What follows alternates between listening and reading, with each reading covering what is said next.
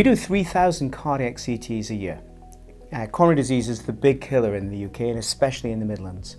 There are patients who have heart disease and we can't tell whether that heart disease is causing limitation to flow or whether it's just in the background. The beauty of this new technique is it sorts out who really has important heart disease and who only needs tablets. For about 1 in 8 patients, we're avoiding the need for another test. We're avoiding the need for an invasive angiogram. It allows us to concentrate on the patients that really need the catheter laboratory, and we get the results back in 2 or 3 hours. It saves money, it saves patient time, and it saves clinician time. I can show them the pictures are in colour, they can see the narrowings, everything's stripped away. They can just see their fuel pipes and they can see where it's narrowed with the cholesterol.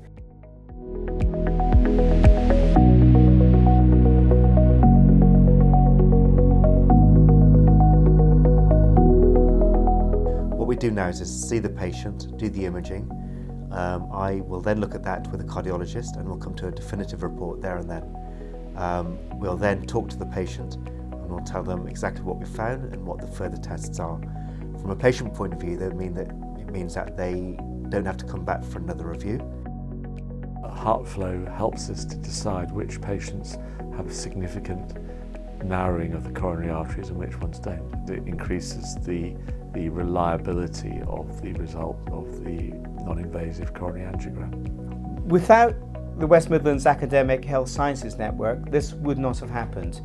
The truth is they've been incredibly helpful in helping us push this technology forward.